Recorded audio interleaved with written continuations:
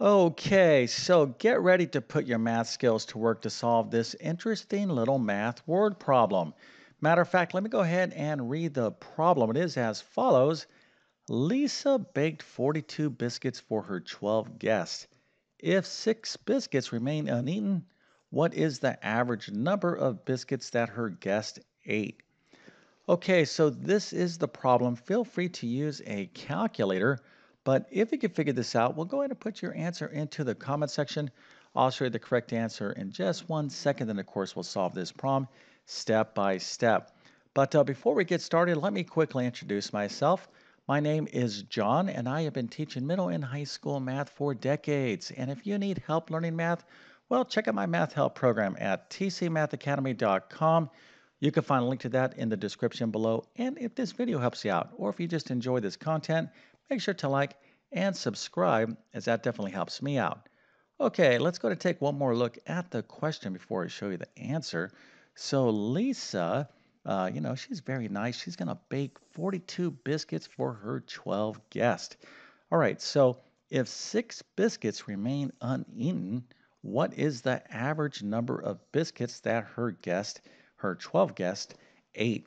Okay, so this is not that difficult, and hopefully all of you are going to get the right answer, which of course is 3.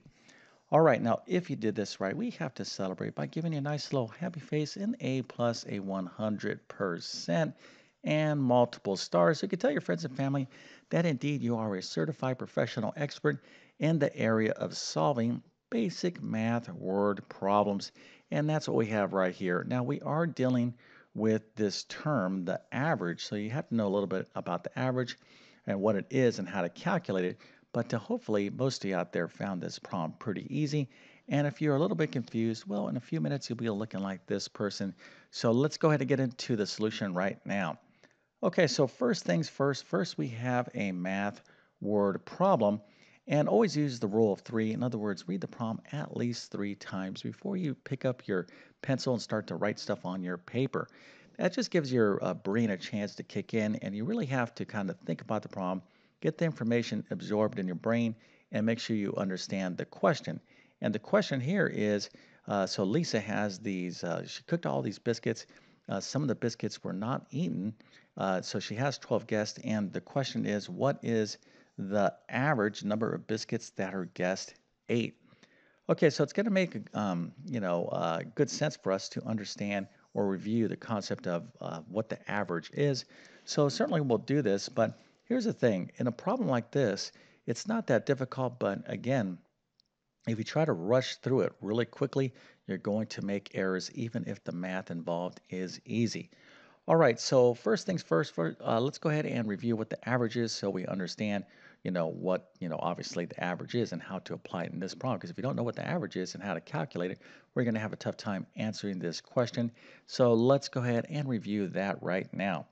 Okay, now if you didn't know what the average is, and there's another fancy word for the average, it starts with an M. Do you know what it is? Is it median? No, it's not. It is the mean. Okay. Now, a lot of people confuse this other word, median, with the average because the median is also a very commonly used word. But when we're talking about the average, it's also referred to as the mean.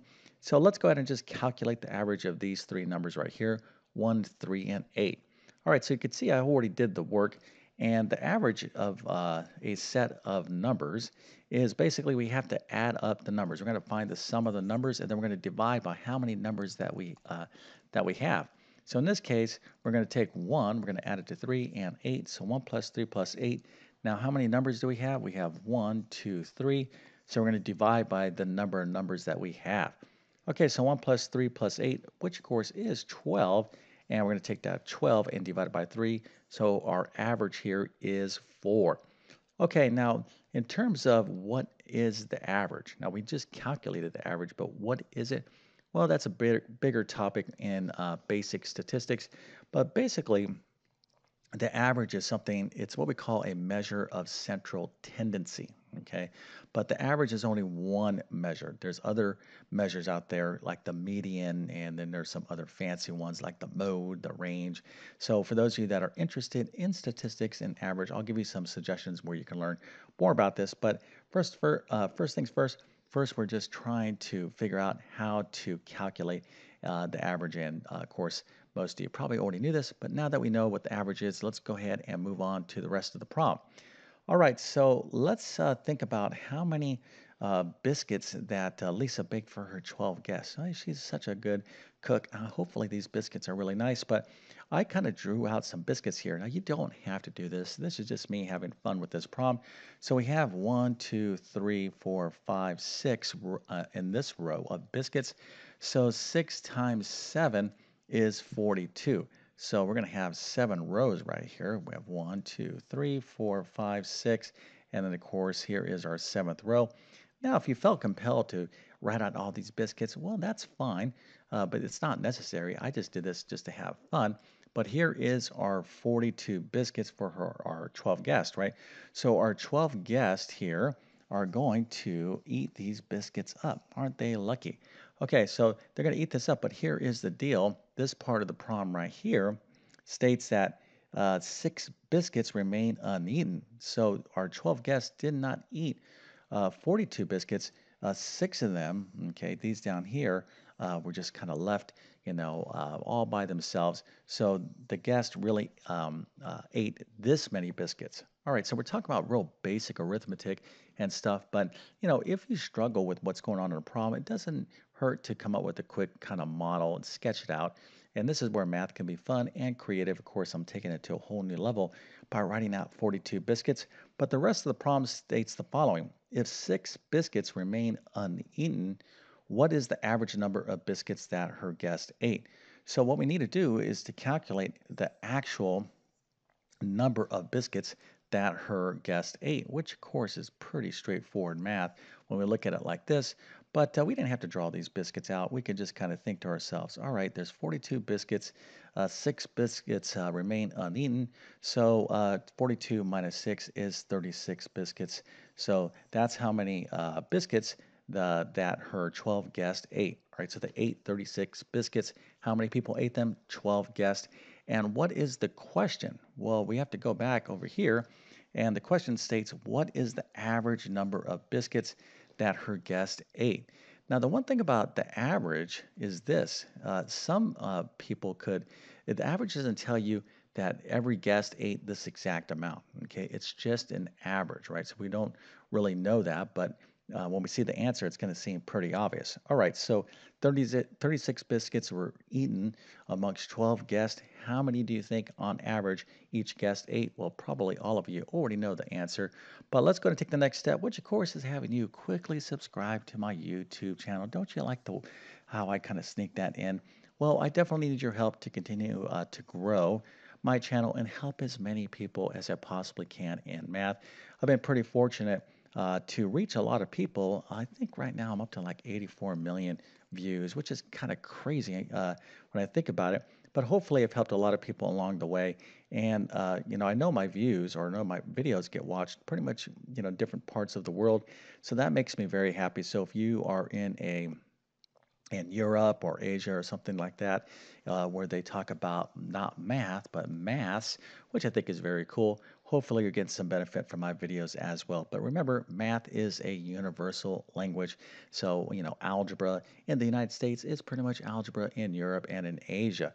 The concepts and principles are the same.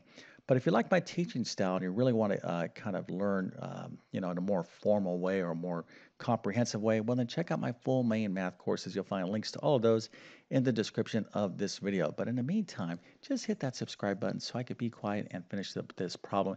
And if you're going to do that, hit that notification bell as well. Okay, so this is pretty straightforward, right? So if we had 36 biscuits, right? So well, actually it was 42, but these 12 guests ate 36 biscuits. How many, on average, how many biscuits did each guest eat? Well, it's going to be 36 divided by 12, which of course is 3. So on average, each guest ate 3 biscuits. Okay, so pretty straightforward, but let me end this on this video on this part, okay? The average, all right, is, and again, let me just go and write this right here. The average is the same thing as the mean. Now, when you learn math, okay, you want to apply it in your real life and to kind of understand the real world. So typically, when you read the news, especially like financial news, they don't use the average. The average is used, but it's not used as much as this word right here, which is the median. Okay, these two things have separate meanings, and this one right here oftentimes is confused with the mean or the average. These two things mean something entirely different. Let me give you a quick example. Let's suppose we have a neighborhood, and the average cost of this house in this neighborhood is $100,000. Okay, so that's the average cost. So, what do you think that means? Do you think that means that, okay, well, if you're going to go buy a house over here in this neighborhood, that you would expect to pay around $100,000 for this house? And that's what most people would kind of think. But really, this cannot be the case. See, this house right here could be like $1. This could be like $5. This house can over here could maybe be $15. Now, I'm just gonna make up a number because I don't know if the average is going to be 100,000. I can do this real quick in my head, but maybe this is like $800,000. Okay, because 800, no, not 800,000, 400,000. Okay, because we have four houses, so 400,000. If we add all this up and then divide by four, maybe we're going to get around $100,000. So, the average doesn't tell us a lot. So, it tells us something, but it doesn't tell us a lot. What's better, okay, oftentimes, and what's actually the best is when you have the average and the median, but the median is something entirely different. The median is going to tell us all the values. Okay, let's suppose the median home price is 250,000 dollars in a neighborhood.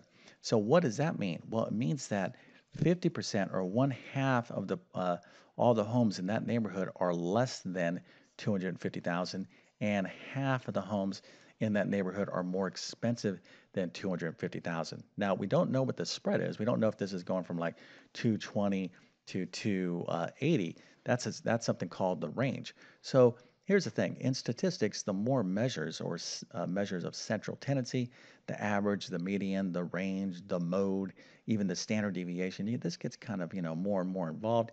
Well, this is all good stuff, and it has a lot of practical application. But, I really wanted to stress this here, the median, because, we're talking about the average here, which of course is the mean, because this is such a highly confused part of math. And you'll see these terms everywhere, especially in the news when they talk about the median home sale or the average this or the median that. So just pay attention to that. Now, let me go ahead and answer a question that I kind of threw out there. And that is if you want to learn more about basic mathematics, basic statistics, this is really important, understanding information and data. Well, I pretty much teach this in most of my main math courses at various levels, whether it's pre-algebra, algebra 1, algebra 2, etc. But if you're interested in relearning mathematics, you're not a math student, well, then check out my Math Skills Rebuilder course. In that course, I teach you basic math, some algebra, I teach you a lot of geometry, even some basic trigonometry, and some probability and statistics. This is a very great, very well, I think it's a great course, but it's an excellent course if you want to kind of refurbish and relearn all that math that maybe you forgot 40 years ago. But again, learning math, the more math you know, I personally think there's a lot of practical value in it, okay, especially statistics and probability. All right, so with all that being said, I definitely wish you all the best in your math adventures. Thank you for your time and have a great day.